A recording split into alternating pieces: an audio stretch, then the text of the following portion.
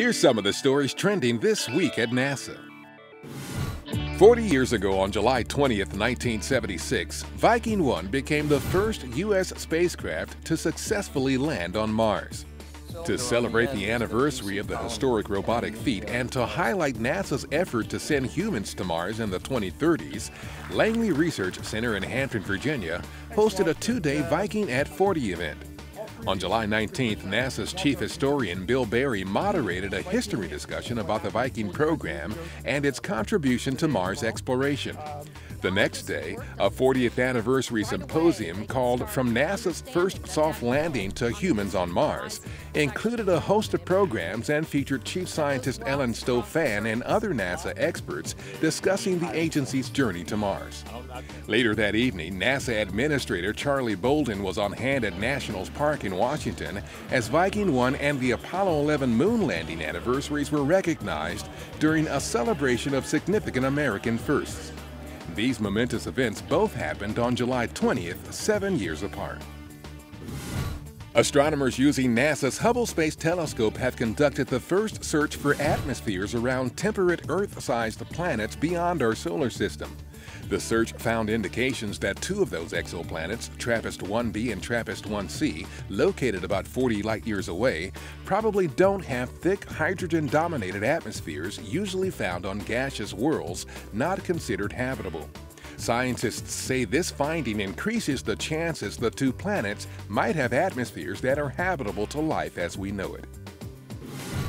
NASA announced July 18th that an international team of astronomers using NASA's Kepler spacecraft on its K2 mission has confirmed 104 new planets out of 197 initial planet candidates found outside our solar system.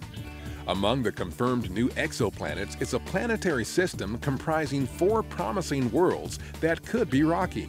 They're all between 20 and 50% larger than Earth by diameter and orbit the M-dwarf star K272, 181 light-years away.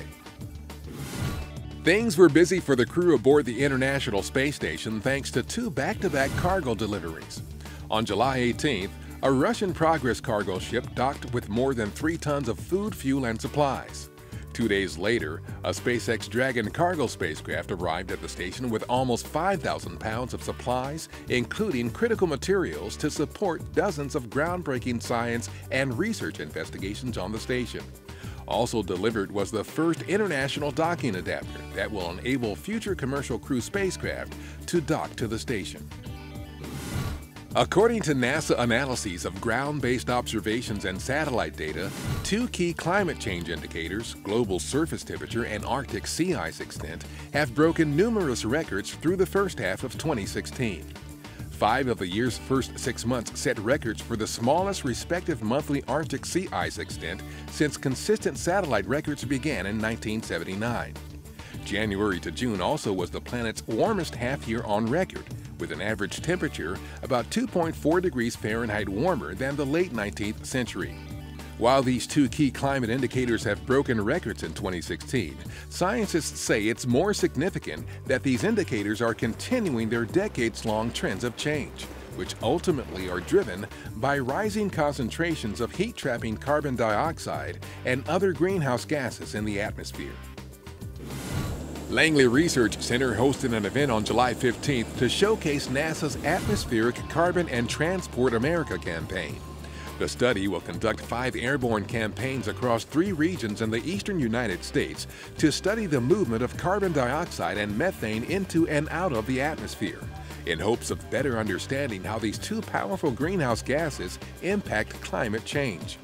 The first ACT America flights from Langley and NASA's Wallops Flight Facility in Virginia are scheduled July 18th through September 2nd.